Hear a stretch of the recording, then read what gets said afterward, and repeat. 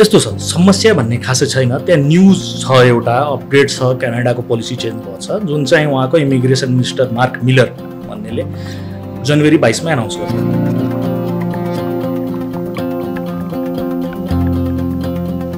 त्यो के हो भनेपछि उनीहरूले यो वर्ष 2023 को अगेन्स्ट 2024 मा चाहिँ 35% कम इन्टरनेसनल स्टुडेन्ट लिने भनेको छ हैन सो उनीहरूले कम स्टुडेन्ट लिन्छन् र त्यो स्टुडेन्टलाई चाहिँ इभेनली हरेक स्टेट हरेक प्रोभिन्समा चाहिँ उनीहरूले बाँड्छन् पहिला के हुन्थ्यो भने ओन्टेरियो र ब्रिटिस कोलम्बिया भन्ने प्रोभिन्समा मात्रै स्टुडेन्ट जान्थ्यो अनि त्यसले गर्दाखेरि त्यहाँ समस्या भयो धेरैजना आए र त्यही ठाउँमा मात्रै आयो उनीहरूले यो डिभाइड गर्न खोजेको सबै ठाउँमा र 35% ले चाहिँ इन्टरनेसनल स्टुडेन्ट कम गर्न खोजेको हैन अरु त्यसबाहेक मेजर चेन्जेसहरु छैन एउटा अझै चेन्जेस के छ भनेपछि पहिला पब्लिक प्राइभेट पार्टनरशिपमा कलेजहरु चल्थ्यो कस्तो छ भने पब्लिक स्कुलको लाइसेन्सिङ लिएर प्राइभेट स्कुलहरुले कलेज चलाउने के मेन टाउनमा सो उनीहरुको लागि चाहिँ जुन पढाइ सकिसकेपछि पीजीडब्ल्यूपी भन्छौं हामीले जुन पाउँथ्यो त्यो चाहिँ गभर्नमेन्टले रोक्दिएको छ कि त्यो कलेजहरुबाट पढ्नेले चाहिँ पाउँदैन त्यो तर यस्तो हैन कि पीजीडब्ल्यूपी पाउने हैन अरु सबै कलेज जुन चाहिँ डीएलआई डेजिग्नेटेड लर्निङ इन्स्टिट्युट भनेर उनीहरूले डिफाइन गरेको छ क्यानाडा गभर्नमेन्टले त्योबाट पढ्ने हरेक स्टुडेन्टले चाहिँ यो पोस्ट वर्क पर्मिट चाहिँ पाउँछ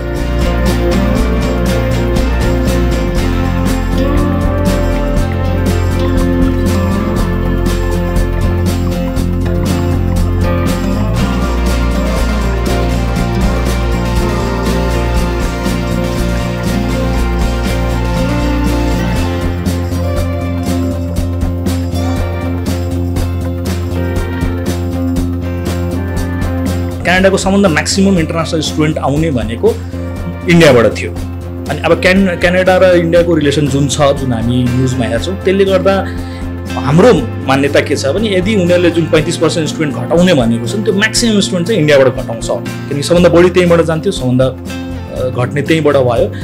अनि त्यो नम्बर चाहिँ कम्पन्सेट गर्छ यिनीहरूले किनकि युनिभर्सिटी चलाउन त स्टुडेन्ट चाहियो यो इन्डियाबाट हैन भने कहाँबाट लिने सो त्यसको फाइदा चाहिँ हामीलाई हुन्छ इनफ्याक्ट हामीलाई र सराउन्डिङ कन्ट्रीहरुलाई चाहिँ यसबाट फाइदा हुन्छ हैन पीजीडब्ल्यूपी चाहिँ मैले भने कि त्यो चाहिँ पीपीपी मोडलमा पाउने कलेजहरुको लागि छैन हैन तर अरु सबैको लागि छ त्यसमा केही इस्यु छ हैन त्यो यस्तो सर्टेन समस्या थियो हैन त्यसले गर्दाखेरि नै यो पोलिसीहरु गभर्नमेन्टले ल्याएको अहिले सो 35% डाउन भन्नाले करिबन 3,60,000 स्टुडेन्ट मात्रै यो वर्ष क्यानाडाले लिन्छ सो अब हेर्नुस् कि अब सिस्टम बिल्ट अप सर्टेन लेभलको लागि छ सर्टेन लेभलले पार्ट टाइम जब पाउँछ सर्टेनले एकोमोडेसन पाउँछ त्यो 35% ले घट्ने बित्तिकै तपाईलाई पार्ट टाइम जब पनि इजिली पाउने भयो एकोमोडेसन समस्या थियो त्यो पनि सर्ट आउट हुन्छ अर्को अब स्टुडेन्ट ओन्टेरियो र ब्रिटिस कोलम्बियामा मात्रै जाँदैन सबै ठाउँमा जान्छ भनेपछि तपाईको जुन एकोमोडेसनको समस्या थियो त्यो पनि आफै सल्भ भएर जान्छ इनफ्याक्ट अब त झन् राम्रो हुन्छ जस्तो मलाई लागेको थियो यति एट्र्याक्टिभ सायद क्यानाडा पहिले कहिले पनि थिएन जति अहिले एट्र्याक्टिभ भइरहेछ त पीएएल ले कसरी काम गर्छ भनेपछि अब जुन सेन्ट्रल गभर्नमेन्ट छ उनले हरेक प्रोभिन्सलाई सर्टेन एउटा कोटा दिन्छ तिमीले यति गर्न सक्छौ तिमीले यति स्टुडेन्ट ल्याउन सक्छौ अब त्यो प्रोभिन्स गभर्नमेन्टले चाहिँ इन्स्टिट्युटहरुलाई कोटा दिन्छ तिमीले यतिवटा पीएएल इस्यु गर्न सक्छौ सो स्टुडेन्टले के गर्ने भने आफ्नो कलेज र युनिभर्सिटीसँग मात्रै टच गर्ने उनीहरुसँग अरुसँग उनीहरुलाई केही लेना देना छैन उनीहरुले जब request हाल्छन् so LOA letter of acceptance सँगसँगै पीएएल प्रोभिन्स एटेस्टेसन लेटर पनि युनिभर्सिटी या कलेजले नै दिन्छ त्यो लिएर आईआरसीसी मा गएर भिजाको लागि अप्लाई गर्नुपर्ने हुन्छ सो सिस्टम चाहिँ यसरी बनेर जान्छ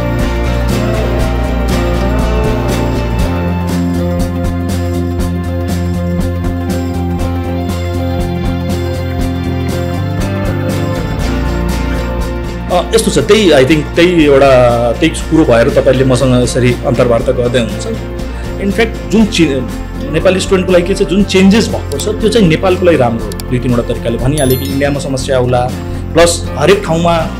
प्रोभिन्समा स्टुडेन्ट डिभाइड भयो भने पार्ट टाइम जब र एकोमोडेसनको इस्यु पनि हुँदैन पढिसकेपछि जबको अपर्च्युनिटी पनि एकदम धेरै हुन्छ क्यानाडाको लागि अहिलेको सिचुएसनमा सो जुन 2 वर्ष उनीहरुले कोटा लाउने भनेको छ 2024 2025 मा मलाई लाग्छ यो पाली जुन जसले अप्लाई गर्यो तर के हुन्छ नि सिन्स 35% ले घटेको छ भनेपछि म के सजेस्ट गर्छु स्टुडेन्टहरुलाई कि छिटो भन्दा छिटो एप्लिकेसन चाहिँ प्रोसेस गर्नुस् किनकि तपाईले अब सिट थोरै छ तपाईले डिले गर्नुभयो भने चाहिँ सिट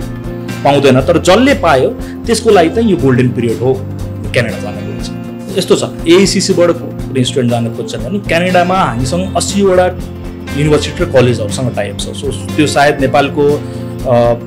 सबभन्दा बढी नै होला, सायद भन्छु, किनकि